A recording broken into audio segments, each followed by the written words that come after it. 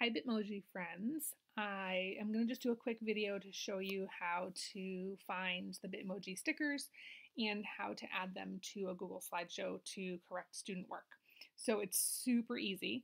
On my desktop, I just created a folder. So if I'm on a Mac, so on a Mac you just do Control click new folder and then label it what you want to label it. And then once you have that folder, just have it open, or you could just drop right onto the folder. That would work too, but it's easy to just have it open. And then on my Google Chrome, I have the Bitmoji extension. So if I just click on it and I just can type in like great job or wow or like amazing work. Sometimes adding the exclamation point helps.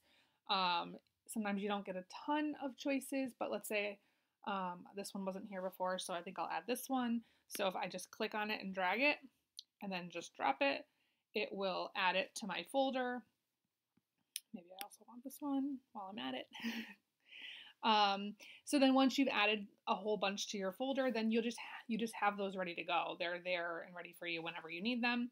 So now from my Google Classroom, I am looking at a student slideshow, and instead of having to type in the comments, like on this slide you got this one wrong or you got this one right, I can now just click and drag. So if I want to say that the student got it right, I can just click and drag, drop it in.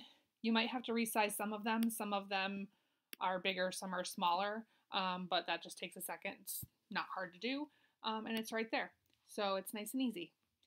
So I hope that's an easy, fun thing that you can do. I know I'm just starting with all this, but that was something that really is making my correcting go faster. So hope you enjoy.